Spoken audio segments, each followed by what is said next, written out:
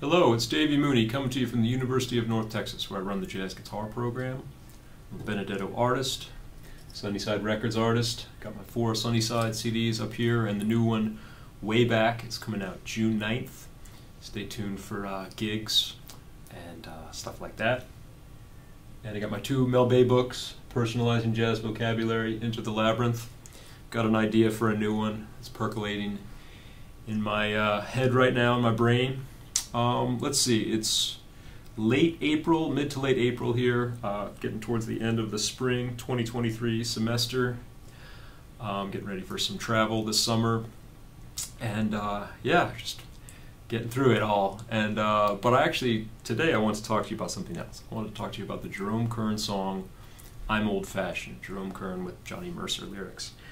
And really great jazz standard, you know, always Jerome Kern is such a big part of the standard repertoire, and he was such a harmonic trickster, devious little harmonic puzzles and tricks that he put into his tunes, like All the Things You Are, Long Ago and Far Away, Nobody Else But Me, Yesterdays, so many songs that he wrote.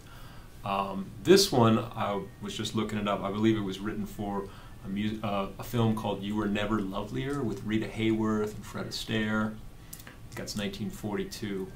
The versions that I know the best of this song, it's one of those tunes that's been recorded by everybody, all the vocalists, many of the instrumentalists, but it's a handful of recordings that I know pretty well. The Ella Fitzgerald Jerome Kern songbook, which I love because I love Ella Fitzgerald, and it's what's his name? Nelson Riddle arrangements, which I always love listening to for the harmonies and the textures. You know, the orchestrations are always so great. Keith Jarrett live at the Blue Note, man, one of the greatest collections of piano trio playing. I don't know, pretty much anything Keith Jarrett does is in my top echelon of jazz recordings. The Blue Note recordings, like from 1994, I believe, and when I was an undergrad here, everybody was listening to that stuff, you know, sort of the golden era of the standards trio in the 90s there. I mean, they were always great, but there was just a series of records in the 90s, Standards in Norway, Standards in Tokyo in 96, and the Blue Note was like a 4 CD set, but they played this tune. Chet Baker, from Chet Baker Sings It Could Happen to You. Chet Baker also sings I'm Old Fashioned on that album. And of course, it's the ballad on Blue Train, John Coltrane record. So that's some heavy hitters right there in the jazz pantheon. And you know, I guess what I'm going to talk about, I mean, I love playing on this song, but as with pretty much every tune that I talk about, especially with the standards, the sort of American songbook standards, there's significant variation in certain spots with the harmonies on this thing. And you know, there's also a chart. I don't believe it was in the original, you know, illegal real book that we all bought under the counter or out of the trunk of someone's car back in the day. But it's in the legal real book called the New Real Book, Volume 1. When I was an undergrad here, that was part of my sort of sight reading practice and working out chord melodies. I would just read through standards from that book. I thought the changes were pretty legit. You know, I think they got the copyright down at the bottom, so they got them from somewhere. So that chart is pretty good, but then, you know, you compare it to Ella, Keith, Chet, and Train, it's closest to what Keith played. But I don't think that he got it from that book. I don't think that book was even out then, and I don't know how he goes through. Rick Beato didn't ask him how he gets the changes to his tunes for the standards trio. But yeah, basically, it's a really cool tune because it's just a series of, it's actually the same length as All the Things You Are. I went through and counted the bars this time, so I'm ready.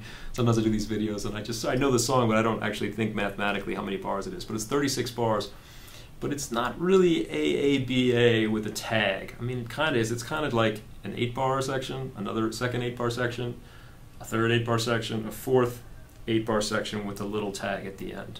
And they're all slightly different. And he's kind of a trickster. It reminds me of several of his tunes. There's a little bit of Long Ago and Far Away in here, but basically it's like the key, I'm going to do it in F because that's what Keith Jarrett does, but Ella is in D flat, Chet is in A flat, Train is in E flat. So, and you know, I'm sure I could listen to like at least a dozen more versions and find variations in the key. But I think on gigs I've played it a lot in F with people. So it starts off like just 1, 6, 2, 5 in F.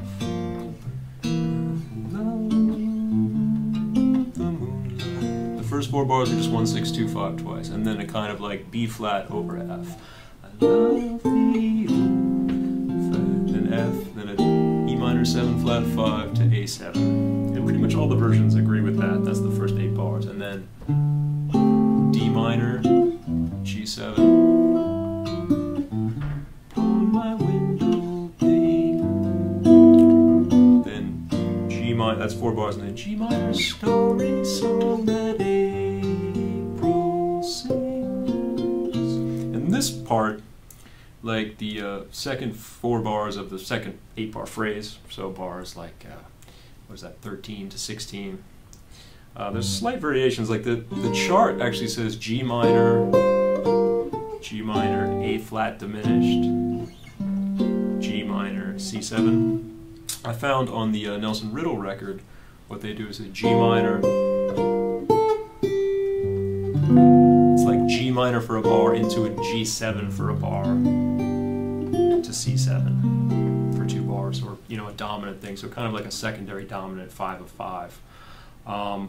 I didn't really hear that diminished. I feel like Keith plays it for like a second. He plays a little A flat diminished. He kind of just sneaks it in there. But depending on the tempo, you kind of don't need to really put anything. It can just be sort of G minor for I guess 3 bars before the C7. On Keith's version, when they solo, they tend to go like G minor, G minor, A flat minor, D flat, G minor, C7, F, just to give them a little more, I guess, stuff to play over, since that's a long 4 bars if you just play G minor to C7. But they don't even really do that every chorus, and they're so spontaneous and inspired and brilliant, they can play whatever changes they want. But when I play on the tune later, I'm going to use that little A flat minor, D flat 7 in the, what is that, bar 15 or whatever it is. And the next, you think the next 8-bar phrase is going to be like the first one because it sort of starts the same. It's like this, although the melody is different.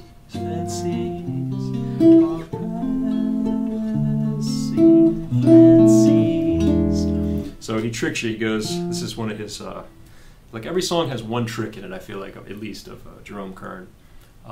What I think he liked to call enharmonic modulation. I don't know if that's what's going on here, but so basically that third 8 bars is F, D minor, G minor, C, F, D minor, and then E minor, E7, A major, and then he goes like, he walks up the diatonic 7 chords or triads of in the key of A, like A major, B minor, C sharp minor, D major. And some people play D7. Keith kind of sneaks a D7 in there on the head, but other versions it's like a D major or a D6, D major 7 or D6, like the 4 chord in A would be, then E7, then F sharp diminished to get you back to G minor, C7, F. So that's kind of sneaky. So that's what Jerome Kern, like on the bridge of All the Things You Are, he likes to trick your ear and trick you into different keys. So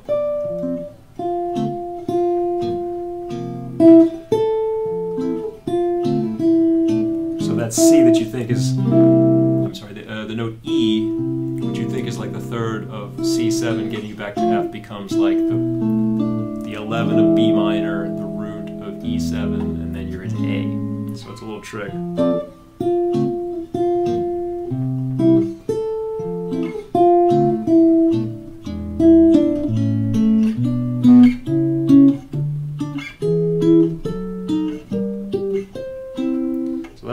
Pretty wild. So it's like A, it's almost like a little scale pattern of the melody.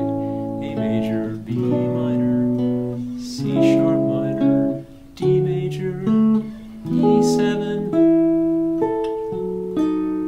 And then there's a trick, so the note A, which in the key of A of course is the root of A, he puts an F sharp diminished there. So it's like a D7 going back to G minor to 5 to F. So.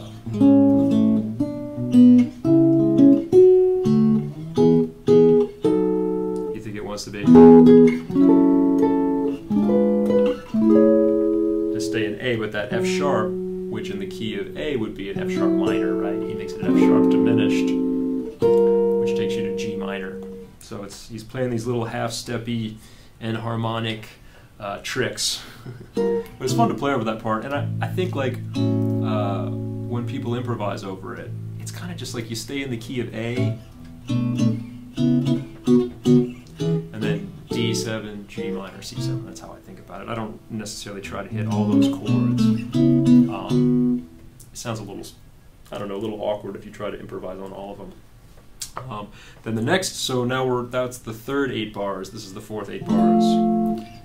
So it's almost, you feel like that's sort of the bridge, but all the phrases, well, not all the 8 bar phrases are unique. So I don't know how you want to think about it. It's kind of just A, B, A, C to me. So then the last 8 bar phrase, it's actually a 12 bar phrase because it has a little tag. Starts like the first one. 1, 6, 2, 5, 9, 6, 2, 5. And then here's where there's some variation on different versions.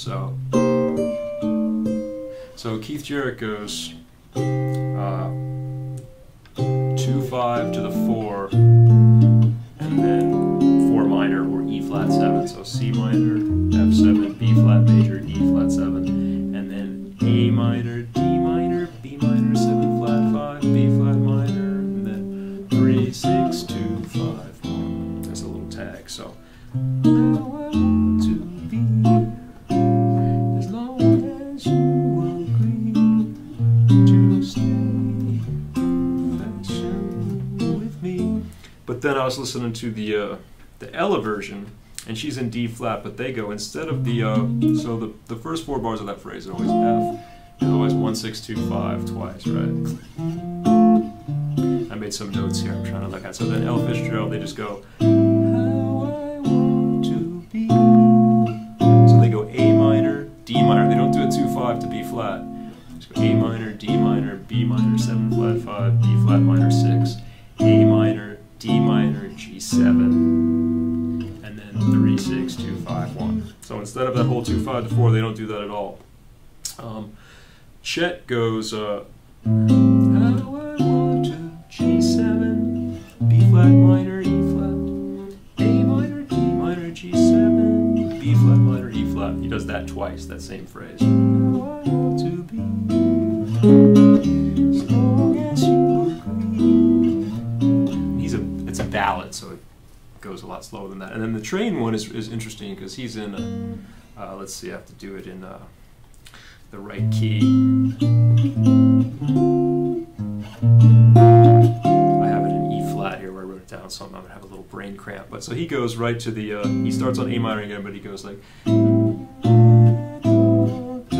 this little A minor, B flat major. I mean, he's in another key, but if we're in the key of F, he goes A minor, B flat major, A minor, D minor, B flat major, E flat 7, and then the same thing again. And then the G7, B flat minor, E flat 7. I mean, in his key, that's such an iconic recording, I guess I should say, in his key. So G minor, A flat, G minor, C minor, A flat major, D flat 7.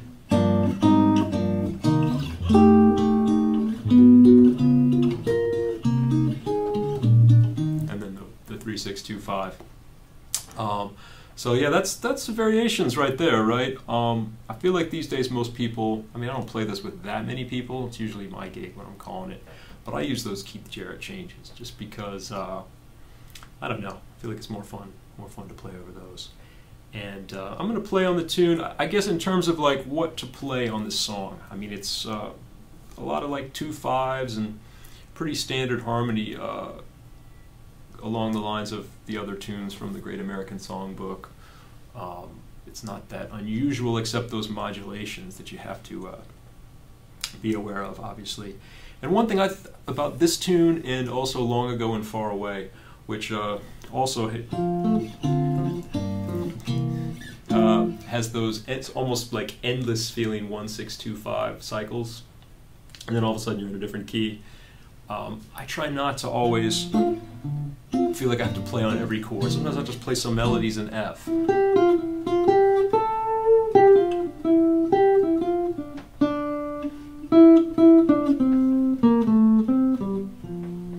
then 2, 5 to D minor. You know what I mean? Or when I'm in A, you know, like that third 4-bar phrase, or 8-bar phrase where he goes.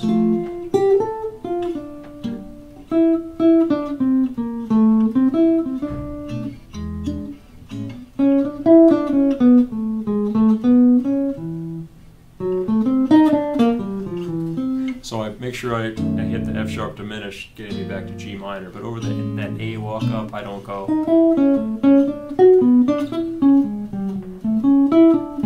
I don't try to play all those ascending chords. And I feel like that I have a more successful and a more pleasurable improv experience when I don't try to hit every chord. It's almost like those A sections and rhythm changes where I kind of generalize over B flat for the first 4 bars when you have like 1, 6, 2, 5, 1, 6, 2, 5 over and over again. And yeah, it's just a beautiful tune. It's just interesting enough where you think you know what's going to happen, and then there's a little curveball that he throws at you. But anyway, I'm going to play some, improvise some choruses on this tune, and yeah, I hope you enjoy it. I'm old-fashioned.